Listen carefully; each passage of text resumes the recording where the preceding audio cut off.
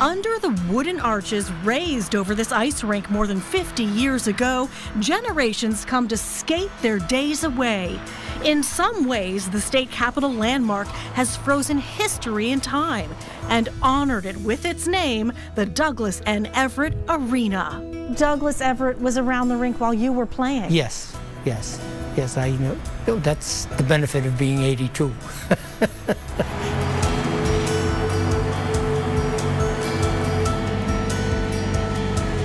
Former hockey player, coach, and New Hampshire Legends of Hockey Hall of Famer Steve Murphy zips around on the Zamboni, staying connected to the arena. He played semi-pro here the year it opened, 1965. So you played hockey on this ice? Correct. There would be 2,500 people in here. It was a social thing. The games were on Saturday night. The people would flock here. Tickets would be sold out on a Tuesday. Steve would often see Doug Everett around the arena he helped build. I thought he was a very stately-looking gentleman.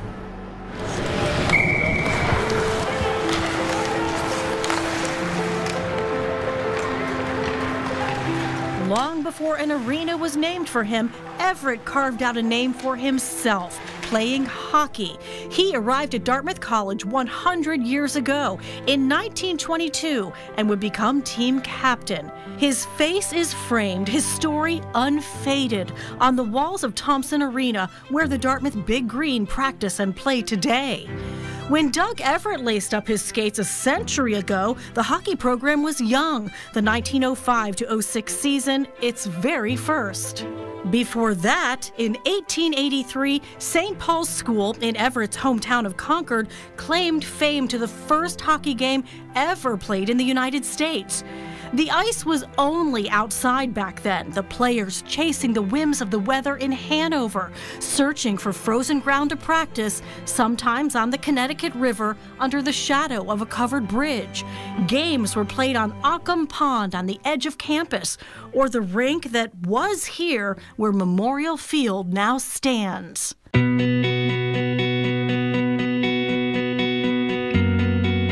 93-year-old Mike Chukis grew up in Hanover watching his hockey heroes as a young boy. He says the early teams paved the way. By the time he started playing Dartmouth hockey in the late 1940s, they were really going places. We played in the second ever NCAA Final Four game. They now call it the Frozen Four, but I can't quite bring myself to that. That was the first time most of us had ever flown, of course. I'm up here, right here. He says the Dartmouth hockey ice gets in your blood. He moved home to Hanover and has attended every home game possible since the late 1970s.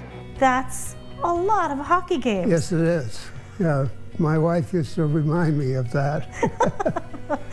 And he thinks about the choices facing the players who skated before him, like Doug Everett, when the NHL was new and salaries not what they are today. When he graduated from Dartmouth in '26, he was recruited by the Bruins, the Maple Leafs, and the New York Rangers, and he turned them all down just to work and live in Concord.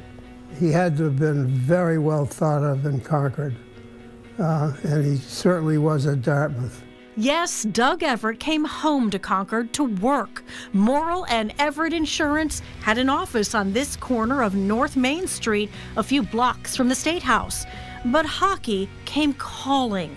He was named to the 1928 Olympic hockey team. Without funding, the United States players did not make the trip to Switzerland to compete. In 1932, he had another Olympic chance. This time, Team USA played, winning a silver medal in Lake Placid, New York. The Olympian returned to Concord.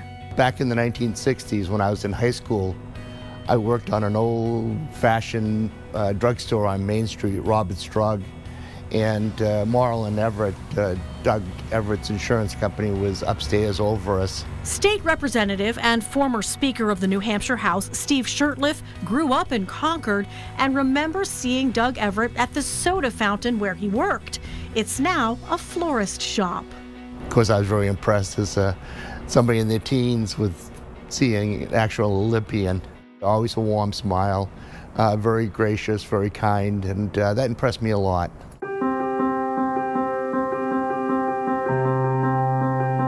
There is another well-known Everett from Concord, New Hampshire, of the F.E. Everett Turnpike fame, named after Doug's father, Frederick Elwin Everett, the state's first highway commissioner. 10 years after the Everett Turnpike was opened in 1955, his son, Olympic medalist Douglas Newton Everett, was changing the landscape of the state capitol, raising money and interest in building an ice rink. Seen here in the upper left corner along the Merrimack River, those arches reaching 42 feet high. The arena cost $325,000 to build. Ground was broken on the project in April 1965. It opened that November. The city owns the arena, keeping it open 7 days a week during skating season. Everett Arena manager Jeff Bardwell is proud to have a photograph of Doug Everett hanging in his office. You know, it's a gathering point for families and friends to come skating. I grew up in New Hampshire, so I remember playing here when I was a kid. He says the arena's name is fitting. Not just for the Olympic reasons of being a silver medalist, but, you know, he's very involved with the community. Doug Everett passed away in Concord at 91 years old. He's now in the New Hampshire Legends of Hockey Hall of Fame and the United States Hockey Hall of Fame. And in his hometown, honored with his name on the arena he helped build, so more people can feel the joy and the history of the ice in New Hampshire.